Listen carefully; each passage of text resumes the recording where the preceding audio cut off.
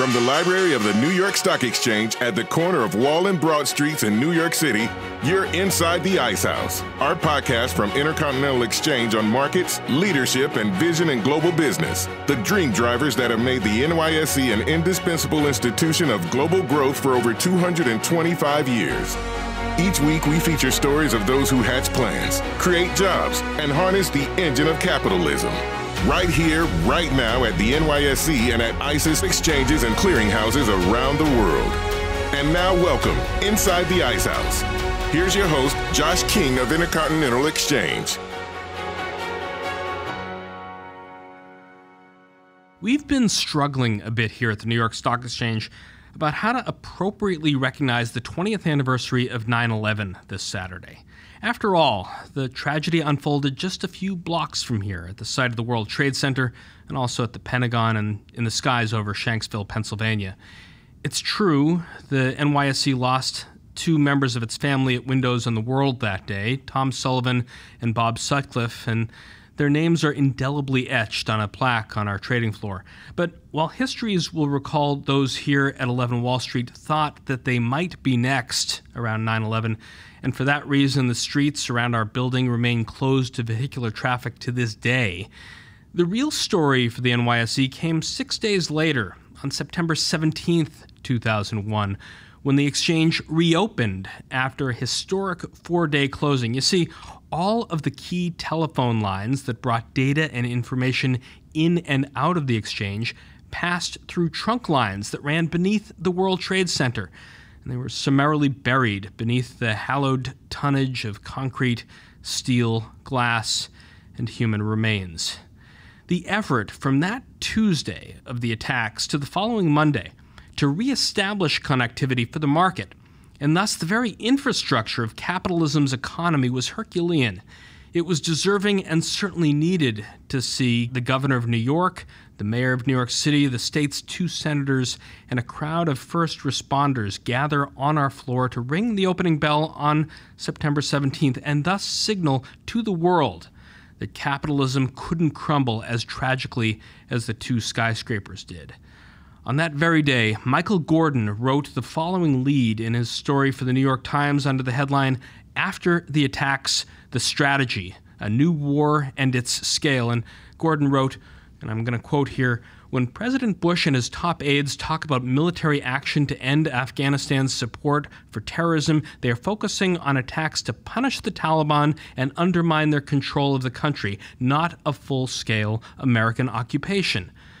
And that's what Gordon wrote. Well, I guess the verdict of 20 years was a little different. As part of our 2-episode series looking back at 9/11 and what lessons it has for us going forward, you may have already heard our conversation with Michael Arad, the architect of the 9/11 Memorial and the meaning of that 10-acre parcel a few blocks away from here.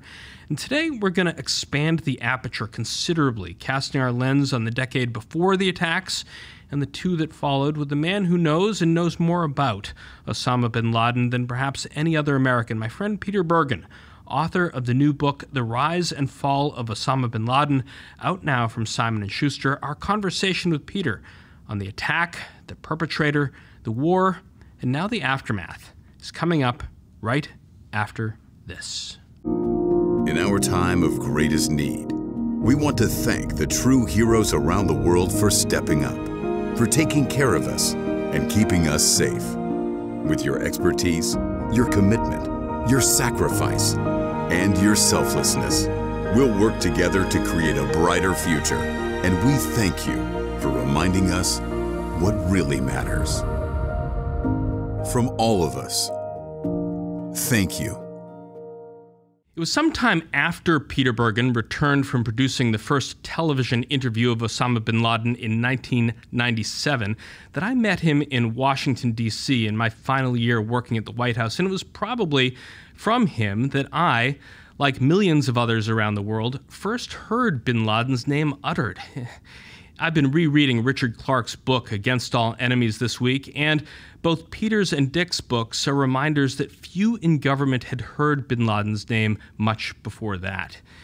In the nearly quarter century since, Peter has written 9 books, authored countless articles, and appeared a multiple of whatever that number is on CNN, helping to explain for all of us the threat of terrorism and the implications for national security. His books have been translated into 22 languages. He's the Vice President for Global Studies and Fellows at New America and a professor at Arizona State University, where he co-directs the Center for the Future of War. And now, at this auspicious moment, when we memorialize again the nearly 3,000 lives lost on 9/11 and the multiple of that lost and fractured by the 20 years of war that followed, Peter is out with what, when he pitched the rise and fall of Osama bin Laden to Simon & Schuster, might have felt like a coda on the global war on terror, but now may just be an intermission with another new, unknown act yet to come. Peter, welcome inside the Ice House. Well, thank you, Josh. Thanks for having me on. The publication date for the rise and fall of Osama bin Laden was August 3rd, and you've been through the publicity tour process a dozen times, Peter. As a backdrop for your latest book, did August 2021 unfold as you expected it might? No. President Biden has done a number of effective things, but his plan on Afghanistan was not one of them. And, the kind of criticism of it fall into two baskets. One is execution. Very few people can admire the execution, except for the airlift right at the end. But then, there's also just the border policy. And I thought that, it was possible that the Taliban might do very well. I didn't know that they were going to take over the entire country so quickly. So, unfortunately, on 9/11, we're going to have the split screen of the names being read at the two blocks from the stock exchange at the Trade Center Memorial, and potentially President Biden being there because, as you know, there's some opposition from quite a number of the families right now saying that unless they release more information about the kind of Saudi aspect of 9/11, some families may boycott this. But leaving that aside, the split screen will be that. And then, of course, the Taliban celebrating their great victory along with Al-Qaeda and every other jihadist group in Afghanistan will also be celebrating. So that's going to be the split screen on 9/11, unfortunately. And that's not something that anybody could have predicted.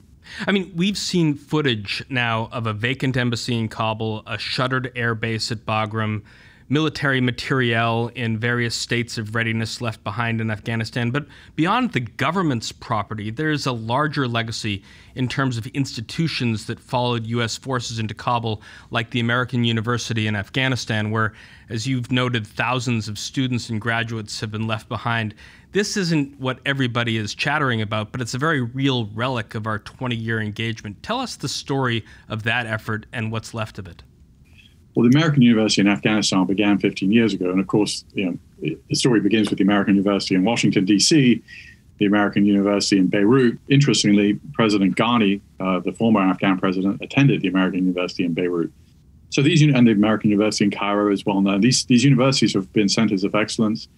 And one was founded in Afghanistan. Interestingly, Josh, it has the highest percentage of Fulbright scholars of any institution in the world. 11% of the students, which is an astonishing number, become Fulbright scholars. A lot of them now, of course, trapped in Afghanistan. And you mentioned Jimmy Carter. Obviously, this is very different from the hostage crisis in the sense that, the Iranians were never going to release these hostages who really were being held in the embassy until Reagan came into office. But there are, effectively, a lot of these students at the American University, they have a target on their backs. The Taliban attacked the university, killed more than a dozen people in 2016. They kidnapped 2 of the faculty, kept them for 3 years, an American and an Australian. And these students are pretty well known in their communities. It's a big deal to have gone to this university. It's the best university in Afghanistan. And of the 4,000 alumni, students, and staff, only about 100 or 200 got out. So there's a lot of them that remain. And that's a microcosm of, the larger situation, which the International Rescue Committee estimated that 300,000 Afghans had helped the United States in some shape or form. The New York Times performed its own kind of analysis and came up with a 250,000 figure. So, the 120,000 plus that got out, that's great. Quite a number of them were Americans or other nationalities.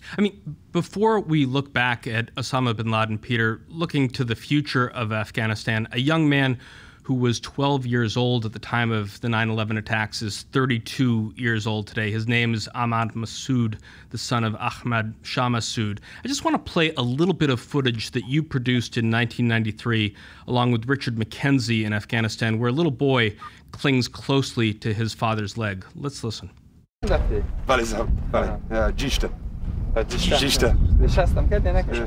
Rahman Beg Madinum.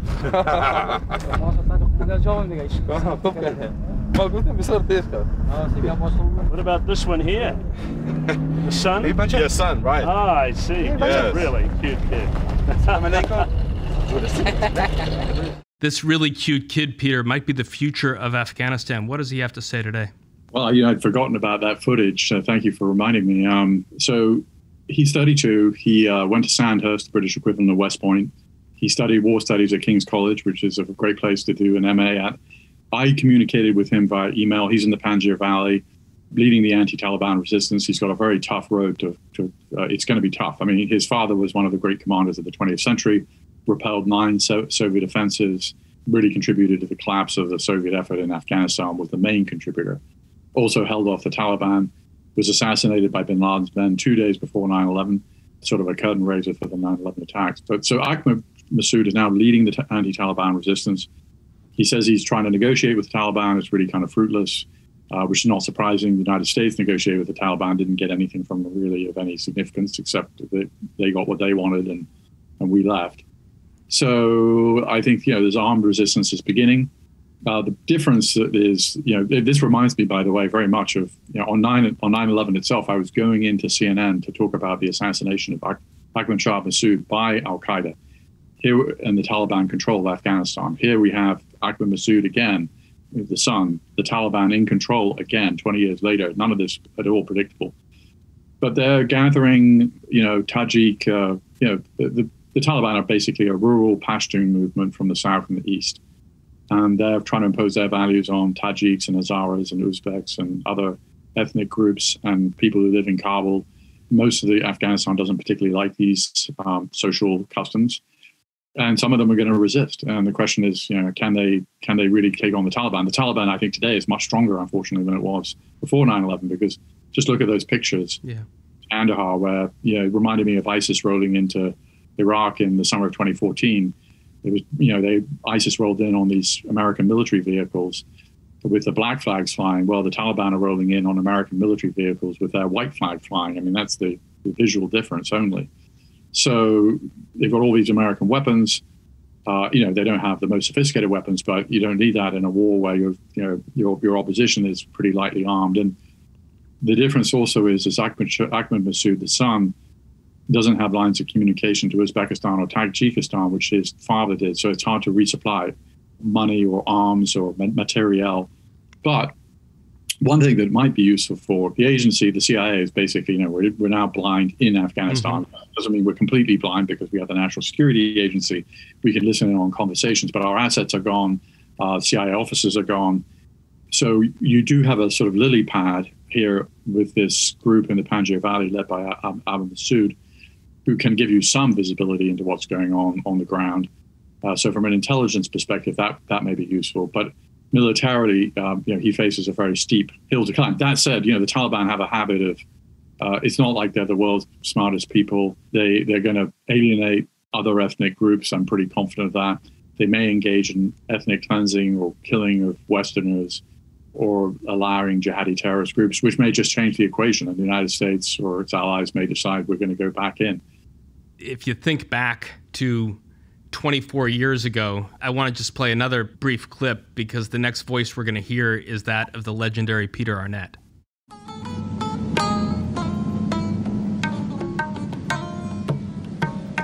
Amidst these remote mountains of Afghanistan are the various hiding places of one of the world's most wanted men, Osama bin Laden. We declared a jihad, a holy war against the United States government because it is unjust, criminal, and tyrannical. The U.S. State Department calls him one of the most significant financial sponsors of Islamic extremism in the world. You've recounted the story many times, Peter, but for our listeners, tell us one more time, how did you get that interview and what did it tell you as you made your way back to Washington? In February of 93, a group of men tried to bring down the Trade Center. They drove a van into the Trade Center basement and blew it up, and they killed 6 people at the end of February of 93. And so that Peter Arnett and myself and a couple of others went to Afghanistan to try and kind of learn more about this group. In 96, we heard about bin Laden. I went to my bosses at CNN and said, can we go and interview this guy? They had never heard of bin Laden. It was not like he was a household name, but they kind of realized that in our minds then, we thought that maybe he was behind the first Trade Center attack. That wasn't quite right, but it turned out to be, more or less right. And in the grand scheme of things. And I spent a lot of time with his people in his orbit in London, people who worked with him, people who were his colleagues. They were kind of very suspicious. It was their first television interview. They didn't really understand how the Western media works. They were kind of concerned we were agents of the CIA. They were concerned that we wouldn't give him a sort of fair hearing. You knew bin Laden better than anyone, but he was still very much, as you write, a sphinx without a riddle when Navy SEALs descended on his compound in Abbottabad in Pakistan on May 1st, 2011. What did the 470,000 files recover there reveal more about the Sphinx? Well, it's bin Laden unplugged, and, he didn't expect any of these. So the 470,000 files included a lot of stuff which was extraneous, like his kids were watching cartoons. He, of course, wasn't linked up to the internet, so his bodyguards were giving newspapers on thumb drives or bring PDFs of books to him on thumb drives. And so there was a lot of that kind of material. But there were 6,000 pages of useful material. Some of these memos bin Laden would rewrite 50 times. So of the files, 6,000 pages of useful material. Mm-hmm. What did they say? They painted a portrait of bin Laden's relationship with his family because some of these personal letters and they also explained how he was trying to micromanage what remained of his organization. So the Trump administration released all these in full. One of the most interesting finds was a 228-page diary journal that the CIA described as bin Laden's journal. In fact, it was bin Laden's family journal, which is even more interesting because in the last several weeks of his life, bin Laden was very concerned about the events of the Arab Spring, what he should say about them, because in his own mind, this was the most momentous event in the Middle East in centuries, yet he was not playing any role. And so every night, his 2 oldest wives with PhDs, who he kind of looked up to and who basically helped him write his speeches and do his thinking for him, they would have these like family meetings before dinner and after dinner, with his 2 adult daughters taking notes, and they would discuss what bin Laden should say about the Arab Spring. And they would also kind of chew over the events of the day because, first of all, there was the revolution in Tunisia, and then the revolution in Egypt, and then the revolution in Libya, and then a revolution in Yemen where the bin Laden family originates. And so they were very excited about these events, and they were kind of talking about it. They were kind of interviewing bin Laden about his views, and then talking about this big speech that he was going to deliver. And bin Laden's big idea was that he would deliver a speech in which he would call for a council of religious scholars to advise the new governments. Now, of course, no one cared about what this idea, and of course, these scholars would all be Taliban-style scholars. But that was bin Laden's big idea, that he would, and he did actually record this video or audio, and it was released 2 weeks after his death by Al-Qaeda. And he made some very bland statements about how excited he was to see these revolutions, and that he called for this council of clerics to advise the new government. So your book is divided into 3 parts: Holy Warrior, War with the U.S., and On the Run, which was certainly informed by that cache of documents that was seized in Abbottabad. Let's slide back for a minute to part 1. Tell me about the journey of Mohammed bin Laden and his brother Abdullah as they made their way from Wadi Doan in Yemen to Jeddah in Saudi Arabia. It's a good time to be in the construction business, given that Standard Oil, which after its breakup now comprises parts of Chevron, ExxonMobil, BP, Marathon Petroleum, all New York Stock Exchange listed companies, it was beginning for prospecting around 1930 at the same time Mohammed was showing up in Saudi Arabia. Yeah, he had good timing. So Wadi Doan, which I've actually visited, it's in the Hadramaut in southern Yemen. Even today, it's sort of pretty much a medieval buildings. Women live in kind of, they're very much living in purdah, and it's very old school. But so in the 1930s, there was nothing really to do there. And so anybody with any kind of ambition left, and some of them went to Egypt, some went to Malaysia. and some went to Saudi Arabia, which was just forming as the new Saudi kingdom in 1932. As you say, Standard Oil started, I think, signed the first deal there, maybe in 34, started prospecting, and suddenly there's this huge gusher of wealth. And Mohammed bin Laden, who was a bricklayer by trade, kind of was very adept about inserting himself and essentially became the king's builder, ingratiated himself with the Saudi royal family, became one of the richest men in the kingdom. On a business trip to Syria, he encountered a 16-year-old girl when he was 50. He already had multiple wives, who some of whom he married and some of whom he divorced. He married the 16-year-old Alia Ghanem from Latika, which is on the coast of Syria. She's an Alawite, interestingly, which is a kind of heretical form of Shiism if you're an Orthodox Sunni. But Mohammed bin Laden didn't seem to mind. She was obviously very pretty and beautiful by everybody's description. And a year later, out comes Osama bin Laden. By the time bin Laden's 2, they divorce. And bin Laden is the only son of Mohammed bin Laden from this one wife. And at one point, bin Laden describes his mother as a concubine, really, not a real wife. He goes to summer school in the UK and he meets these Spanish girls and he kind of unburdens himself. And he's kind of a lonely guy and kind of a little withdrawn. And he says that,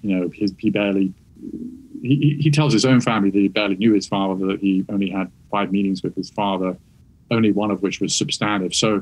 And then his father was killed in a plane crash, age 10. That seems to have made a big impact on him, though he barely knew his father, and he became religious after that point, and became a kind of religious zealot, fasting twice a week, praying, an extra set of prayers in the middle of the night. By the time he was 16 or 17, he was a full-fledged religious zealot and got married to a cousin from Syria. She was 15, he was 17, started having kids, started working in the family business, went to university, studied business administration, dropped out, joined the family business, and then the Soviets invaded Afghanistan, and that really was kind of an inflection point that turned him towards, first of all, funding the Afghan resistance to the Soviets, and he personally fought rather bravely against the Soviets, out of which emerged al-Qaeda. At his time at Oxford, those 2.5 months studying English, he thinks the British people are morally degenerate and goes into this intense Islamic study, and twice a week fasting, praying 5 times a day. Chart his course from here at age 14 to really age 31 and the Battle of Jaji against the Soviets in 87, when the idea of al-Qaeda is cemented in his head. Yeah, so he arrives in Afghanistan. He arrives in Pakistan at age 22, and he's bought cash within 2 weeks of the Soviet invasion. And, he starts going back and forth from Pakistan with, a lot of cash, helping the Afghan resistance. Of course, the main Afghan resistance is headquartered in Pakistan, and he's giving the money. And he doesn't go in until 1984 into Afghanistan because his family and people said it's very dangerous, which it was, by the way. The Soviets had total air superiority. They killed, at least 1 million Afghans. It was extremely dangerous. In 1987, he decided to set up his own base in Afghanistan, which didn't make much sense because the Afghans were conducting a guerrilla warfare rather effectively against the Soviets. They didn't set up fixed bases, but bin Laden had and the people around him, they wanted to die. So that's not a very effective kind of military approach, generally speaking, sort of intentional death-seeking. But he set up this base quite near a Soviet base. Predictably, the Soviets came, including Soviet special forces. They attacked bin Laden. He lost 13 of his men. He was rescued essentially by Afghans in the region. That he retreated, and the Afghans came in with 200 plus guys, and they sort of fought off the Soviets. But they called the base in Jaji in eastern Afghanistan, they called it the base, which means al-Qaeda in Arabic, and the name kind of stuck. And by a year later, they had formal meetings in Peshawar in western Pakistan, and over the course of days of meetings, they founded al-Qaeda as we know it today, although at the time it wasn't really focused on the United States. It had a more general purpose, basically, to take the experience they had fighting the Soviets and fighting other jihads against the socialist government in southern Yemen. Was the first, bin Laden wanted to help the war against the Afghan communists who had replaced the Soviets. And so there were a whole series of jihads that he was interested in getting involved in, but he didn't really have any military experience. And the Afghans, one thing the Afghans don't need a lot of help with is fighting. And they always looked at him as bin Laden as sort of a money guy who didn't really know what he was doing militarily, which was very accurate. But, the U.S., when U.S. troops, including women, went into Saudi Arabia, this was another turning point for bin Laden. when Saddam Hussein invaded Kuwait, he was extremely angry about the 500,000 men and women of the U.S. military that came to Saudi Arabia in order to defend it. And that is sort of latent anti-Americanism, real hatred of the United States. When the battles of Afghanistan were behind him, bin Laden comes to the Sudan. Talk about the level, and you mentioned it there about what he thought about his ability as a warfighter versus a money man, this level of self-regard that is emerging, the sense that he's the general of his own mujahideen, using the millions that he got from his brother's death to prop up the Sudanese government, embarking on this wave of entrepreneurial projects, eradicating the American infidels from Yemen and Somalia, the same ego that is going to be in tatters years later when he's holed up in Abbottabad. Yeah, I think, that is one of the puzzles of the book, and I can't claim to have unpacked it completely, but when he was in his early 20s and he was in a meeting with others, he would say very little. He would be almost monosyllabic. He was sort of he had a number of mentors like Abdullah Razam, who was sort of this Palestinian cleric who was very inspirational to a lot of the Muslims around the world who came to try and get rid of the Soviets in Afghanistan. By the time he sets up Al-Qaeda, he's 31. And then he moves to Sudan. He's suddenly one of the biggest businessmen in Sudan. After all, Sudan's an economic basket case, and it was run by an Islamist government. No sane investor was going to put any money in. And bin Laden, by his own account, put $29 million in, was kind of really a big deal. And he was rebuilding the main road between Khartoum and Port Sudan. He set up a tannery, a bakery. He had a 1 million-acre farm, which is with 4,000 laborers. He was a big deal. And so at least publicly, he did his first interview with the Western press, and he presented himself as a businessman to Robert Fisk of The Independent and also to Scott McCloud of Time magazine. Meanwhile, he was also secretly planning to attack American troops in Somalia. He sent people to Somalia to train Somalis. They certainly did train Somalis, and it's quite possible the Black Hawk Down incident involved Al-Qaeda trained Somalis who brought down those American helicopters. But all that was not known in the U.S. government, really. They understood that bin Laden was a problem. One of the kind of main characters in the book is Gina Bennett, who was a young junior analyst at the State Department who began noticing these Afghan Arabs, as they were called, around bin Laden were popping up in Bosnia and Algeria and joining armed groups. And she wrote the first sort of official, highly classified memo about bin Laden in 93. So that's when he really came on the radar of the U.S. government. And in 96, the State Department released a public paper just identifying him as a financier of Islamic extremism. So, but even then, only a relatively small group of people in the U.S. government really were focused on him. You mentioned Richard Clarke. He was, of course, one of them. And there were people at the CIA and the people at the New York field office of the FBI, which is also not far from where, the New York Stock Exchange. One of the other, by the way, interesting characters in the book is Mary Galligan, who took over the 9/11 investigation. She eventually became the special agent in charge of the New York field office of the FBI, which of course is the most important office of the FBI in the nation. But she ran the 9/11 investigation. When the Trade Center collapsed, they couldn't use the FBI field office just around the corner from the New York Stock Exchange. I mean, this whole period, Peter, in 1996, I think is perhaps for me the most fascinating part of the timeline. I mean, he's jetting back to Afghanistan. He's thrilled to be back in the mountains of Tora Bora in this mud house that he makes for his family. Basically, you describe it as having his own little feudal kingdom that he could look out on. And meanwhile, so many thousands of miles away in the summer of 96, I'm planning Bill Clinton's famous train trip to the Democratic National Convention in Chicago. Take us into the Situation Room, because you allude to it. Richard Clarke writes a lot about it. People like Tony Lake, Sandy Berger, Clarke, John O'Neill, they are wrestling with these institutions like CIA and FBI that really are trying to get their arms around what this might represent, but they're really not tooled up to do it. The CIA set up Alex Station, which was devoted to the bin Laden subject, and it was run by Mike Schroyer, who had said bin Laden's going to kill thousands of Americans, and there were a number of times that bin Laden, we didn't have armed drones at the time so basically it was cruise missiles initially, and then it was surveillance drones and using Afghan tribal assets on the ground. So the embassy attacks kind of changed the whole view of this. And one actually useful resource that I was able to draw on The University of Virginia has the Miller Center, which is, there's very useful oral histories of a lot of the key players in the Clinton administration. Yep. And so there was no debate after the embassy attacks in Africa killed 12 Americans and 200 Kenyans and Tanzanians. So this guy was a real problem. But the question was what to do about it. And if you don't have, cruise missiles take 6 hours to get to their targets. By the time you identify the target, check with the White House, send the order to the to U.S. naval ships in the Arabian Sea, and then they have to fly hundreds of miles. So it wasn't good enough to know where bin Laden was right now. You had to know where he might be in 6 hours. So that's kind of hard intelligence to come by. And then Dick Clark was really pushing, along with Michael Sheehan, who became head of NYPD, counterintelligence, counterterrorism. Unfortunately, he died relatively recently.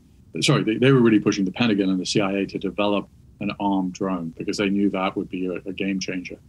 And what did happen is the surveillance drones began to get imagery of bin Laden in real time. So that actually, helped the picture. But then, of course, 9/11 happened. And, then any debates about who would pay for the armed drone, because there were debates, hard to recall, between the Pentagon and the CIA at the time about what happens if a drone crashes or whatever, and who would pay for it. All that went out the window, and the first armed drone flight, successful armed drone flight, took place in the months after 9/11. Well, we're not quite there yet in our timeline, Peter. The question, as you set it up, is what to do about it, given what U.S. military and government agencies have at their disposal in the very final years of the 1990s.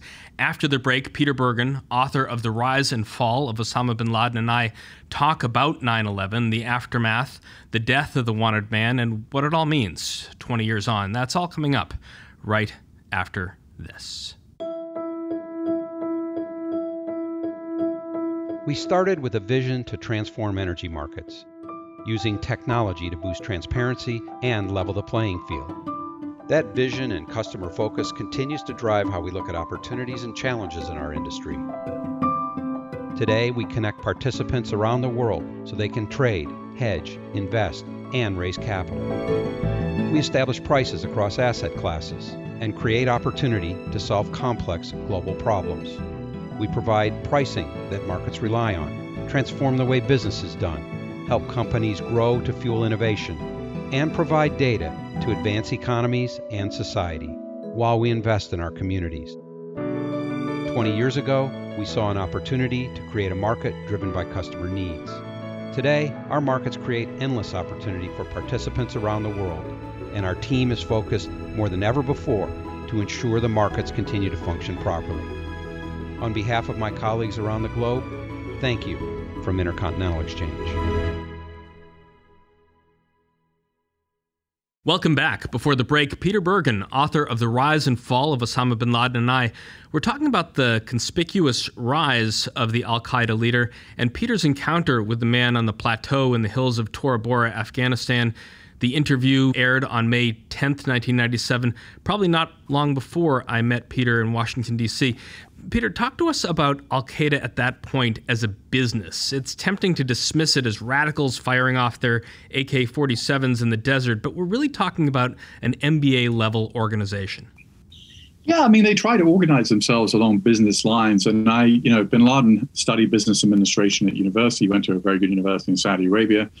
He dropped out to work full-time in his family business. Obviously, his father was a great businessman who built up one of the biggest construction companies in the world. And so I think he brought some of that to play when he set up his organization. And the evidence for that is some of the documents that have been recovered in Afghanistan on the battlefield. So, for instance, al-Qaeda's bylaws, I think, ran to 36 pages, and they included things like, kind of what your furniture allowance was, if you were married in al-Qaeda, the loans they would give you for buying furniture, those loans I think you had to repay if you left the country. So very bureaucratic.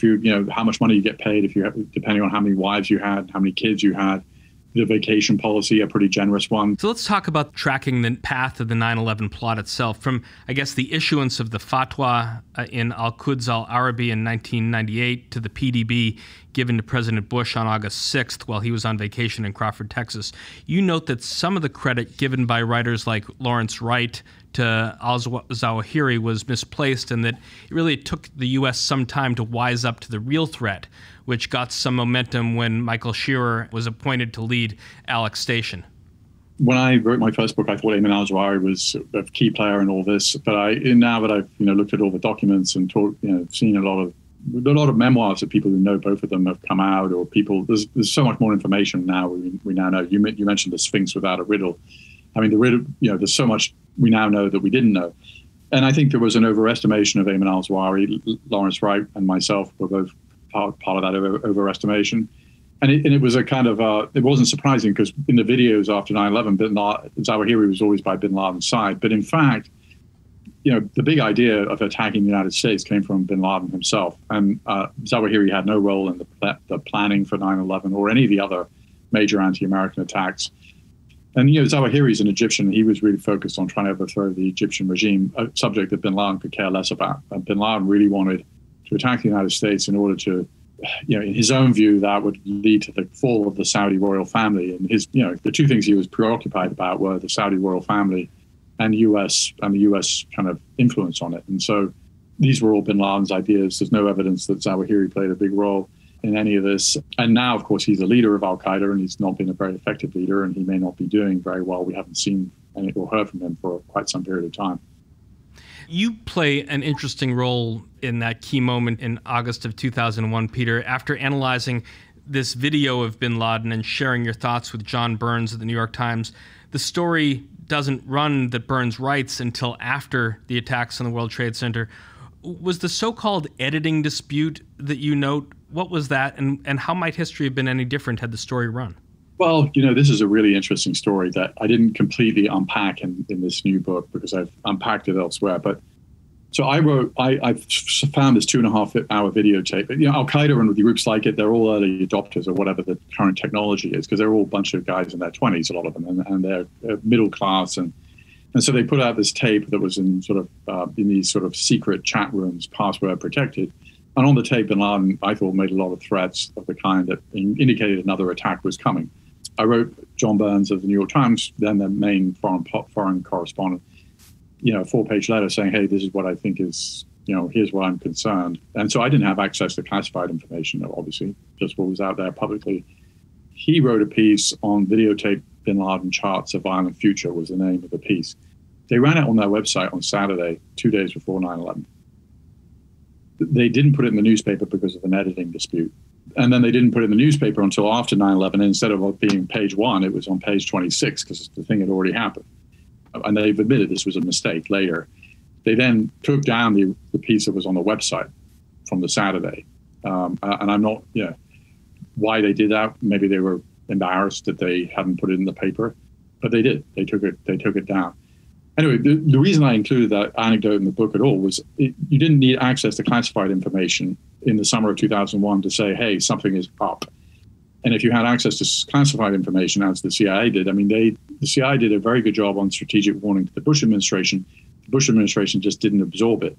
In the aftermath of 9/11, as we go on through the book in the manhunt, Peter, you've got General Jim Mattis and his 1,000 Marines advancing on Tora Bora and the 10th Mountain Division stationed in Uzbekistan ready to go in. But General Tommy Franks is relying on Afghan warlords to mix it up on the ground while American bombers drop a daisy cutter on bin Laden's compound. How close did Americans come actually to getting him in those early years? They came very close at Tora Bora. They dropped 700,000 pounds of ordnance on Tora Bora. And bin Laden, narrowly avoided being killed. In fact, I think he was wounded in the shoulder after the Battle of Tora Bora. I'd say that because he released a videotape. He looked ashen and gray. He couldn't move his left side. And he wrote his will at the Battle of Tora Bora. In his will, he advised his children not to join Al-Qaeda. So that's the frame of mind he was in. You mentioned the Jim Mattis book. This brings me back to a point that it's so great that when you write a book like this, more and more information comes out that you wish you'd known earlier. Because I always was puzzled by, Jim Mattis had at least 1,000 Marines on the ground near Kandahar, and a more gung-ho commander commanding a more gung-ho group of people, it would be hard to find. And I knew that there had been some communication between Mattis and others about what to do about bin Laden being at Tora Bora. But in his new book, Jim Mattis says that he had a really fairly well-developed plan to send in a large group of Marines into the Tora Bora area, which is quite far from Kandahar, several hundred miles at least. And they would set up observation posts. They would, they would kind of cut off lines of retreat. And that, he presented that plan to the Pentagon, and it just sort of died on arrival. So it always been a bit of a mystery to me about what Jim Mattis, what these Marines could have done. And obviously, Tommy Franks, who was then the ground commander, he was very opposed to kind of sending any additional American troops into Tora Bora. For some reason, he thought it would replicate the Soviet defeat in Afghanistan. Now, sending in several hundred, Marines or Rangers into Tora Bora for the limited purpose of getting bin Laden was not replicating the Soviet invasion of Afghanistan. It never happened, and it's one of history's great what ifs. The fact is that Tora Bora is up to 14,000 feet. I've been there on a number of occasions. Even if you sent in a bunch, a battalion of Rangers or whatever, it would still have not been that easy, because landing helicopters there would be very hard. It was the middle of winter. It's a mountainous region. There's lots of ways to escape. But that said, the United States, I went back to check this fact. The Trade Center was still, the pile at the World Trade Center was literally still smoldering on December 12, 2001, when bin Laden escaped from Tora Bora. And it's the same day that that Donald Rumsfeld's getting briefed on the Iraq war plan by Tommy Franks. Literally the same day that bin Laden escapes, and literally the Trade Center is still smoldering. So, that I think says a lot about where their head was at and kind of a missed opportunity. There's no doubt. Senator Kerry, as you may recall, in the 2004 election, tried to make this really an election kind of issue. He was right. Bin Laden suddenly reappeared during that election. 4 days before that election, bin Laden appeared in a videotape that he would have recorded in Pakistan. He's behind a desk. He's presenting himself as sort of like the elder statesman of jihad. He's dressed in a gold gown. He's talking about the election. And, Karl Rove had a really interesting response to that, because on one level, this would have seemed problematic. Bush had really let him go at the Battle of Tora Bora, or not let him go, but hadn't made a real effort to get him at the Battle of Tora Bora. Bush still polled better on terrorism than Kerry, even despite that. And Karl Rove said, well, I don't think this has a sort of feel of something that won't hurt us. And of course, that was, as you recall, Josh, it was a close election. Yeah. In 2004, this is all very fresh in people's minds. So, Peter, 10 long years after Mattis and the Battle of Tora Bora, here is President Obama in the East Room at the White House, May 1st, 2011. Good evening. Tonight, I can report to the American people and to the world that the United States has conducted an operation that killed Osama bin Laden, the leader of al-Qaeda, and a terrorist who's responsible for the murder of thousands of innocent men, women, and children. Peter, over the decade, we've read so many accounts of the raid and are going to revisit a lot of them this week as we come up to the 20th anniversary of 9/11. But based on what you've been able to reconstruct before we get to the raid itself, given all of your perspective over the decades, what had become of the person known as the Pacer in the Abbottabad compound at that point as he was being surveilled? He had a lot of time on his hands. He was sending these very lengthy memos to his organization. It was like running a business in the early 19th century, in the sense there was no phone, no telegraph, no internet. He was, essentially communicating through hand-delivered messages. Sometimes they might get lost. Sometimes people might just ignore them. Sometimes it would take months for these messages to go back and forth. But that's the way he was maintaining control of his organization. He was attempting to micromanage it. He was nixing Anwar al-Awlaki, who was a Yemeni American prominent in al-Qaeda in Yemen, was proffered as the leader of the group, and bin Laden sort of said, I don't know this guy, and nixed that appointment.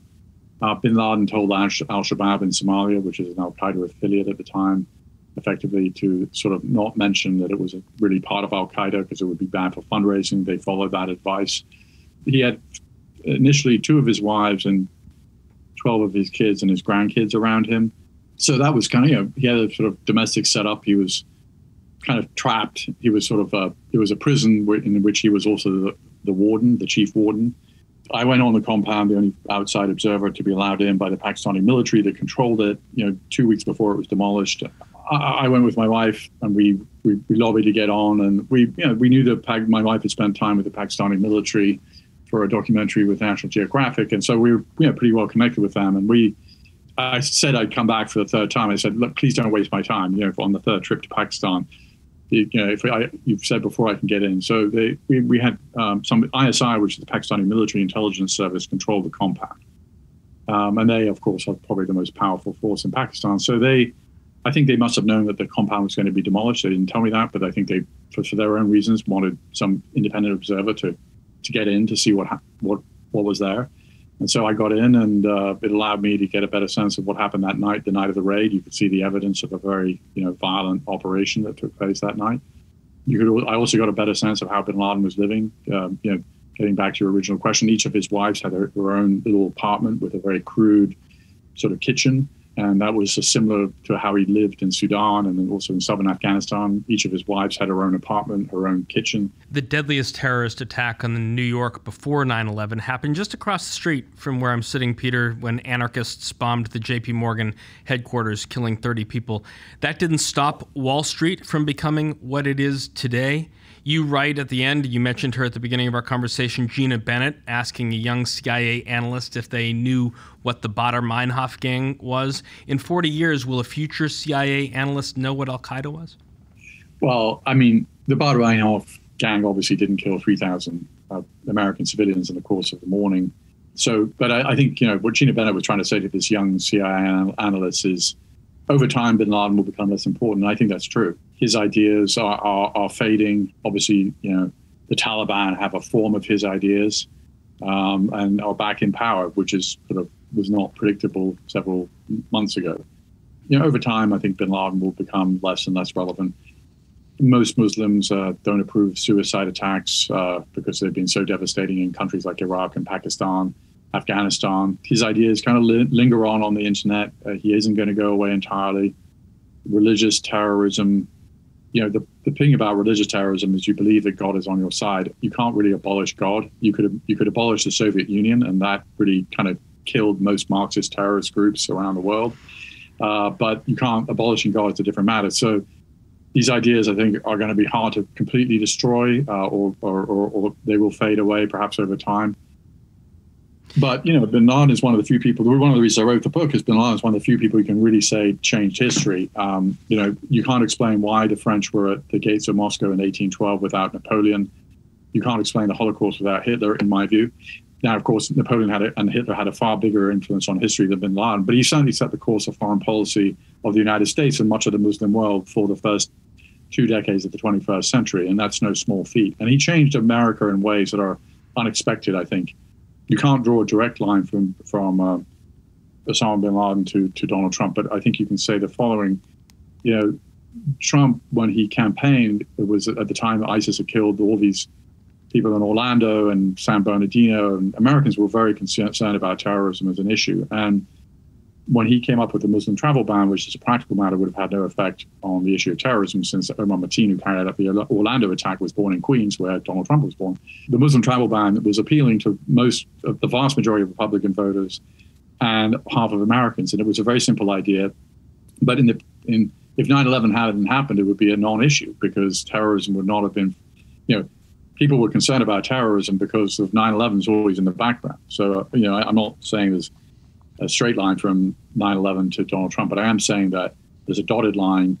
Certainly this Muslim travel ban would not have been the idea that would have had any political valence in the absence of 9/11, which was one of the hinge events of American history. I'm sure, Peter, you've wrestled with questions like this before, but now, 24 years after your first interview with bin Laden, 20 years after 9/11, 10 years after his death, Peter Bergen has been and really continues to be Osama bin Laden's explainer to so many of us. People should have paid more attention to that when that Peter Arnett special aired back in 1997. But given the lengths that Dick Clark had to go through in his Chicken Little days, I guess my question is, after all of this, does bin Laden does he deserve to have an explainer in 2021?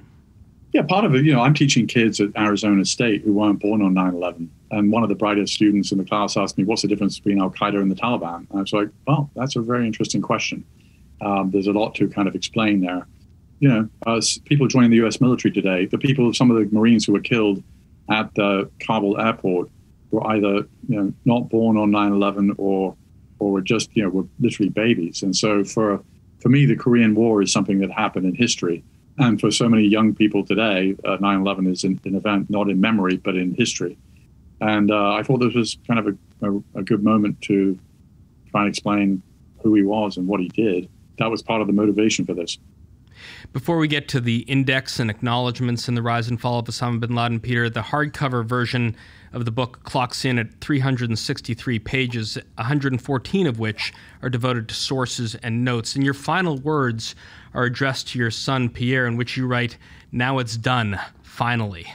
Are you done with bin Laden, and are those 114 pages of notes a roadmap to some future Peter Bergen who wants to take up the mission that you've been on for a quarter century? I'm definitely done with the bin Laden subject. 100%. But my wife and I met in Afghanistan. She's from Louisiana, and we are talking about writing a book about basically what just happened in Afghanistan. We have a lot of Afghan friends, and we've been reporting from there for a long time. And that's unfortunately, there are a lot of cooks in the kitchen of this particular debacle, and trying to unpack that.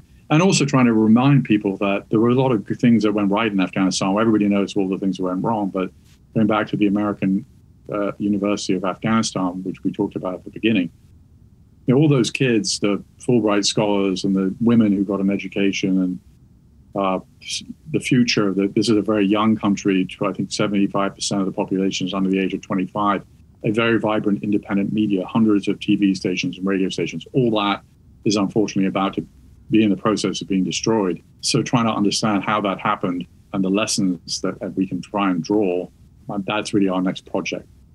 Many stories continue to need to be written, Peter. Thank you for joining us inside the Ice House, and thank you for the truth and facts that you've shared with all of us for the last 25 years. Well, thank you, Josh, and thank you for having me on. And that's our conversation for this week. Our guest was Peter Bergen, author of The Rise and Fall of Osama bin Laden, out now from Simon & Schuster. If you like what you heard, please rate us on iTunes so other folks know where to find us. And if you've got a comment or question you'd like one of our experts to tackle on a future show, email us at icehouse@ice.com or tweet at us at IceHousePodcast. Our show is produced by Stefan Capriel with production assistance from Pete Ash and Ian Wolfe and Stephen Romanchik. I'm Josh King, your host, signing off from the library of the New York Stock Exchange. Thanks for listening. Talk to you next week. Information contained in this podcast was obtained in part from publicly available sources and not independently verified.